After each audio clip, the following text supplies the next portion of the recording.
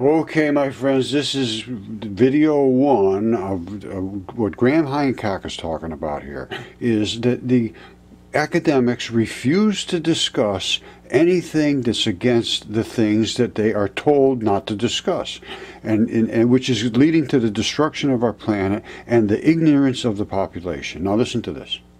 We take it as an attack on us in person. I think that's fundamentally why academics reacted to me in the way that they did. I was arguing that the whole field of history and archaeology may have got the origins of civilization completely wrong, but at a personal gut level, that was taken by many academics as a direct attack on them and their place in the world. And that then resulted in a counterattack on me. Now, the counterattacks on me would never have happened if my book had been a failure. Anyways, I'm just going to, he wrote about fingerprints of the gods.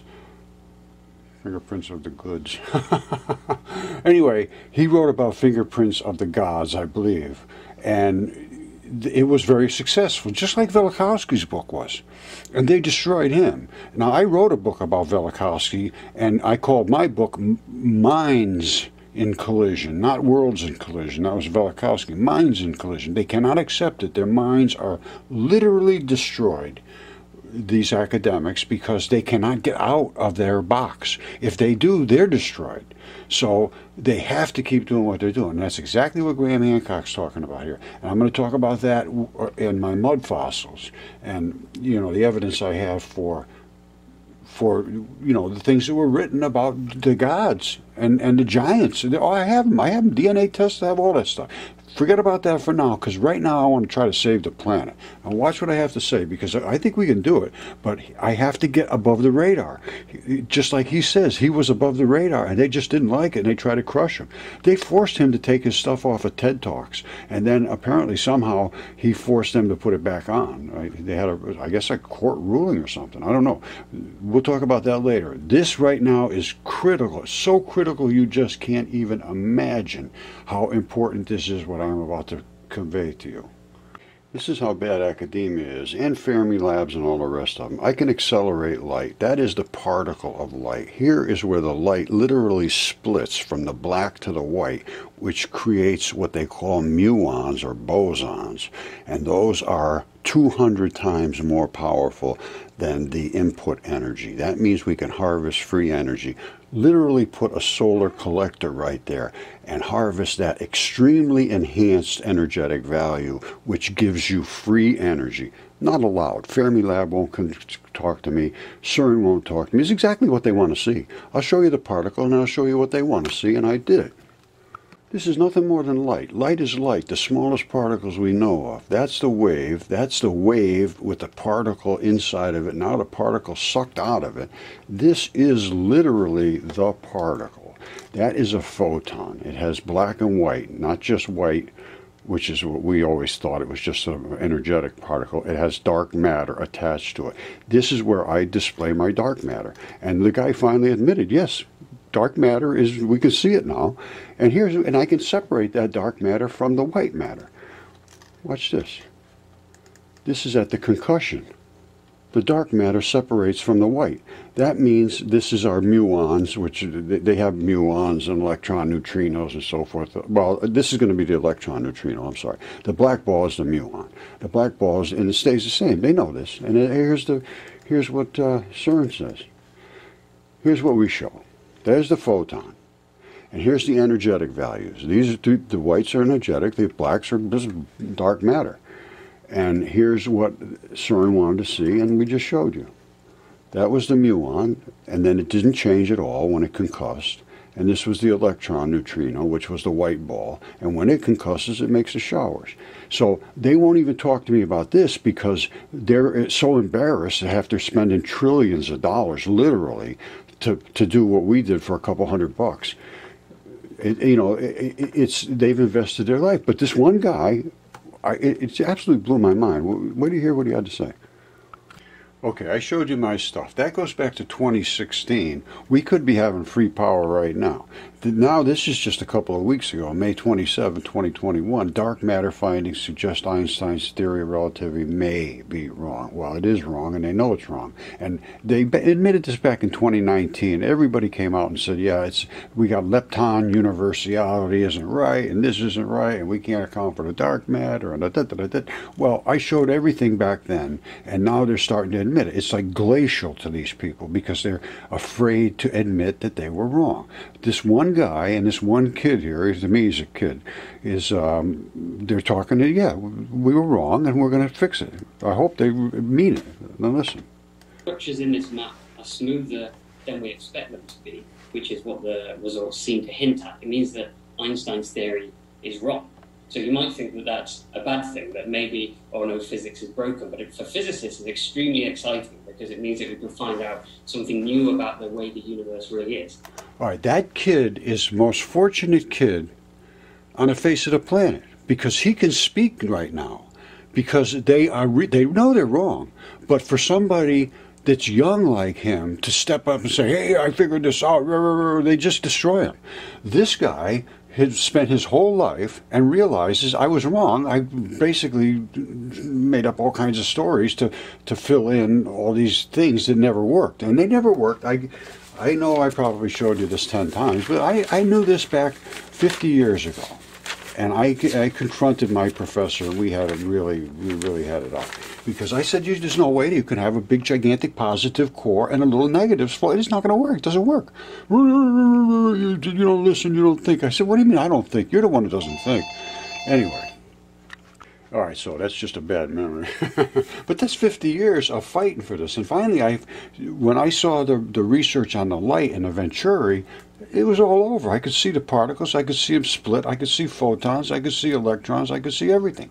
Now, this guy admits he's wrong. Now, listen, this is just as rare as hen's teeth. I don't know if they're really rare, because right now I'm questioning everything that I was ever told.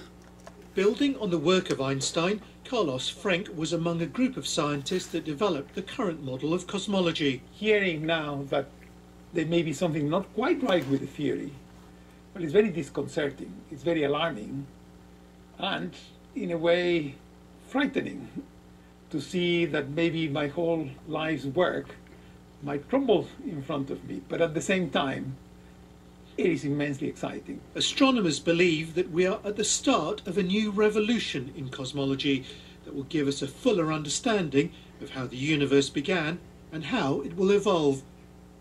All right, exactly. And I have the electron flood theory. I probably showed you this about 10 times too. Only thing that exists are electrons. Two of them back to back make a photon. And then they grow up from there. But the next stable state is a proton at 1839 of these electrons in a ball like this, because they are dipoles. That's a dipole. And so every one of these would be a dipole. And you have 1839, beep, it gets stable. That's a proton.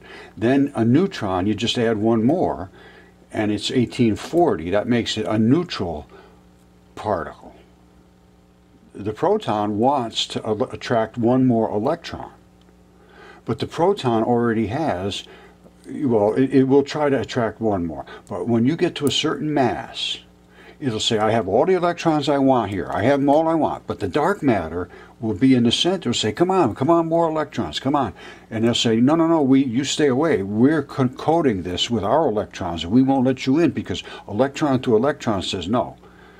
So they will say, well, can I come close? And they'll say, yeah, you can stay right there. That's it. 5 angstroms, you're okay.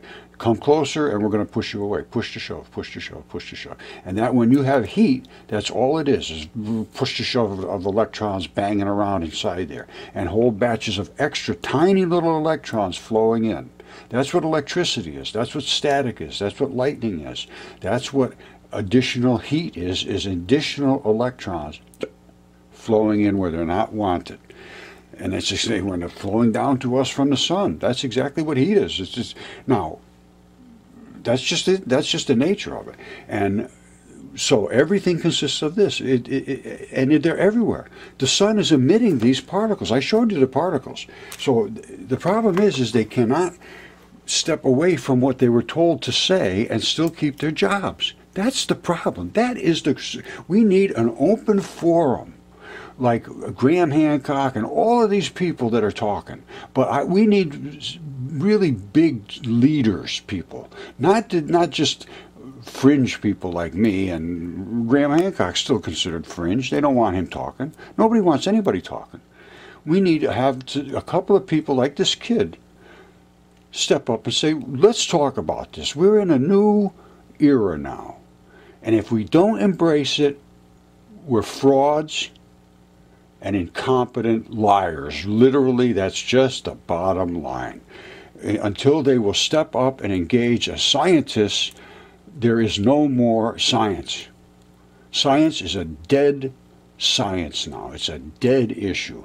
It's a follow the leader, follow the science. No, it's follow the leader. This guy is the leader. He said this. That's just the way it is. And that's why we've been all walking around in circles, because of Einstein. I just showed you I can accelerate light just like that. And I can do everything Fermi wants to do instantly.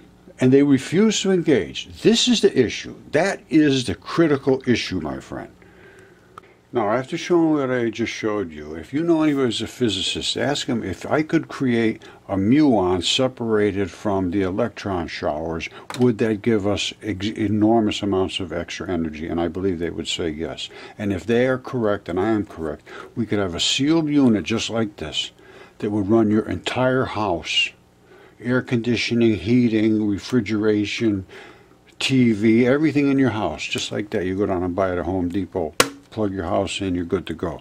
No burning, no oil, no gas, no nothing. And then you could have a little one like this we could run your car. And I'm serious. All you have is light here. And if you can harvest it at the right way, at the right place, you don't need enormous areas. You need a good harvesting solar plate, basically. And whatever hits it is converted immediately into electricity, extreme amounts. And you could run it into battery packs, all that stuff, obviously. But in order to harvest it, you don't need a lot of real estate. You need a little tiny, completely sealed, never take it apart, ever. It just runs forever because the excess amount of electricity runs the laser that powers the showers, the power of shower. And this is what we have to stop. We are expanding the envelope of our atmosphere like a balloon. And the more we scrub, it's like taking the surface of the road and having a tire that cannot move away from the road. It's a foot away. And then you keep pumping air into it, scrubbing harder and harder and harder. And before long, it burns up. That's our tires burning up right there.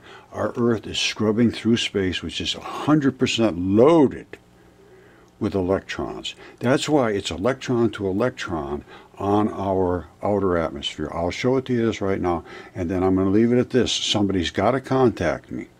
We got to get something done with this. And I showed you, anybody that knows how to work with lasers should be able to do this. It's very, very, very simple.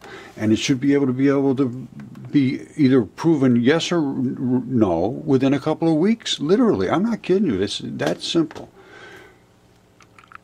All right, I'm going to leave it at this. This is what's happening. The sun is sending out particles. I showed you the particles. They're coming at us, and they're hitting our particles that are trying to glue onto our surface. When they meet, they crush, they scrub. These are pushing in, these are trying to push out.